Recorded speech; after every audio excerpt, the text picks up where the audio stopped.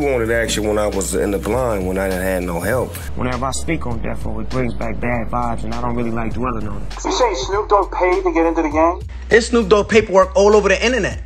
Snoop Dogg's paperwork right here. Snoop Dogg's paperwork for everyone to see. The history of Suge Knight's and Snoop Dogg's relationship is pretty complicated. It even got to the point that the former owner of Death Row wanted to kill Snoop. But why?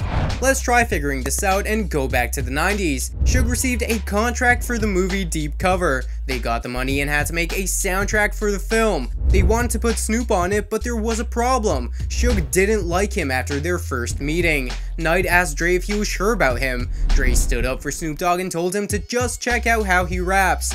Later, the track comes out. He's about to do. Take your ass on a mission with the boys in blue. Dre, what up, Snoop? Yo, I got the feeling. Next, he takes part in the album The Chronic, where more and more people find out about Snoop. It's like this and like that and like this and it's like that and like this and like that and But in 1993, something so serious happened that Snoop Dogg could have gone to jail. Philip Waldemariam, a member of a rival gang, was shot dead by Snoop's bodyguard, leading to their arrest. Snoop came and surrendered to the police on his own. Suge Knight does not like this situation and decides to go to Interscope, where he says, "We can't let Snoop Dogg go to jail, otherwise we'll lose a huge star." It's his job to be an artist and promote this stuff. And then when they come to arrest him, it's my job to get him out of there. Damn, then you got a murder and you out? Suge made shit happen.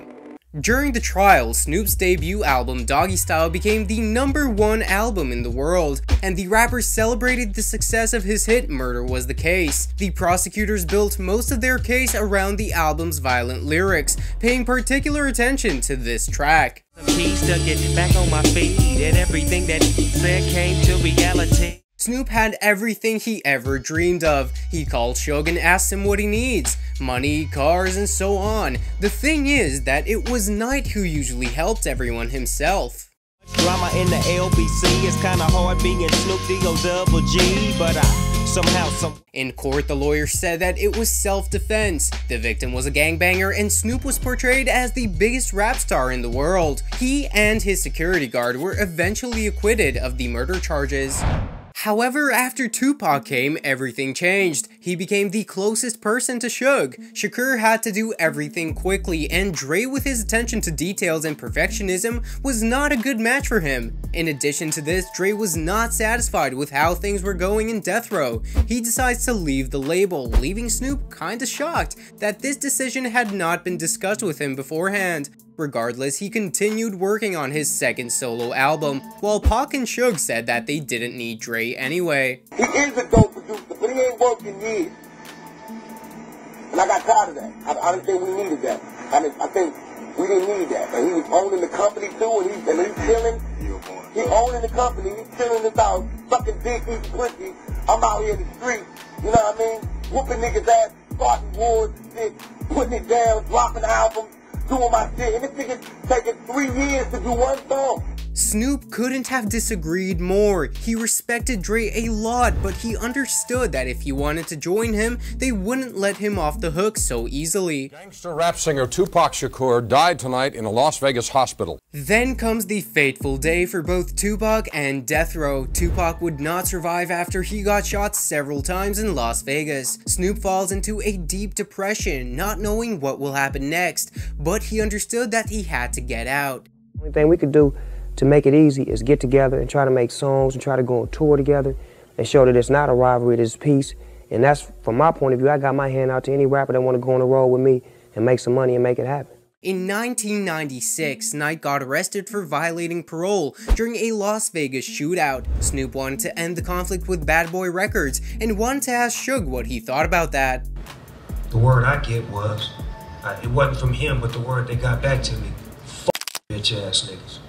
As a matter of fact, it was this decision that led to their relationship going completely south. We feel like fucked up because it's like, you see me trying to reach out and show love, and this the message that you send, and then slowly but surely, they turn on me. I'm trying to live, y'all niggas trying to die. In 1997, however, Snoop and P. Diddy meet up and talk about the War of the Coasts.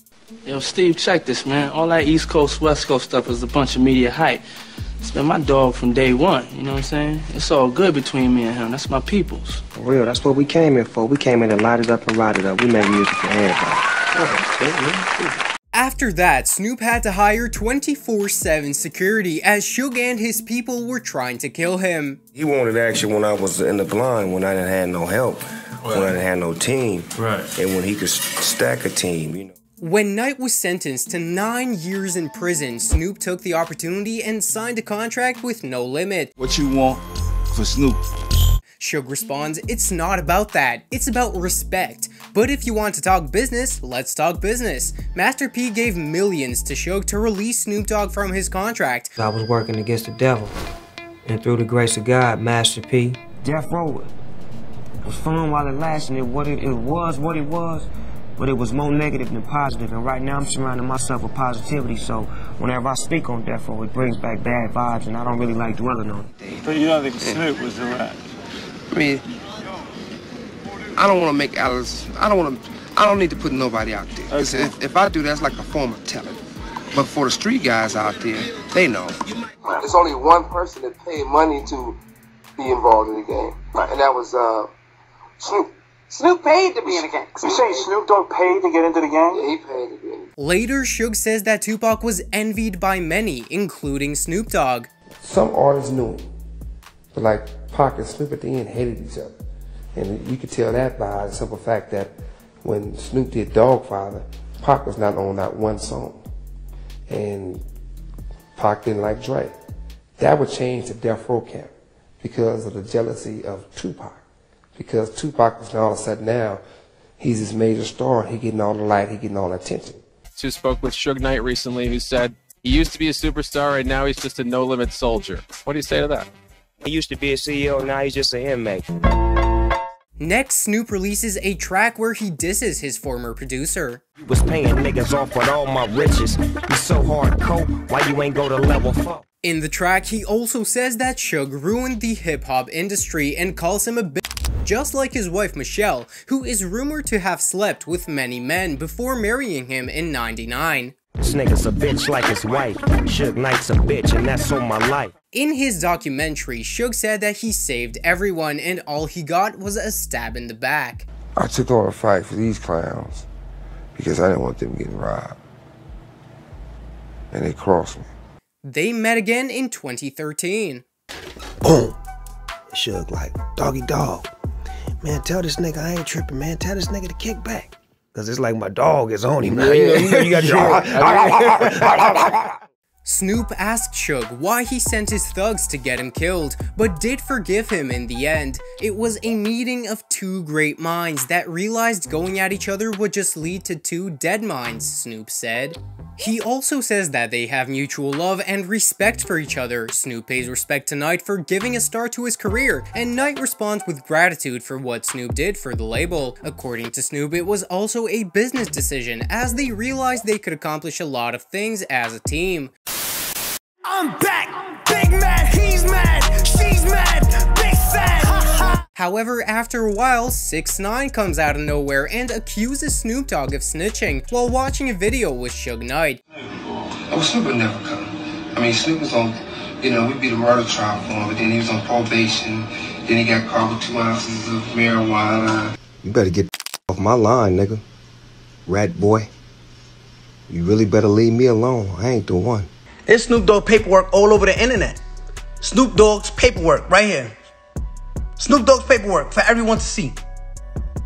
And the internet started discussing Snoop's past yet again. It's up to you to believe it or not, but it will be interesting to see what you guys think in the comment section. Should I make a video about the conflict between Dre and Suge? Let us know in the comments. I suggest you check out the next video about P. Diddy. I'll see you guys later.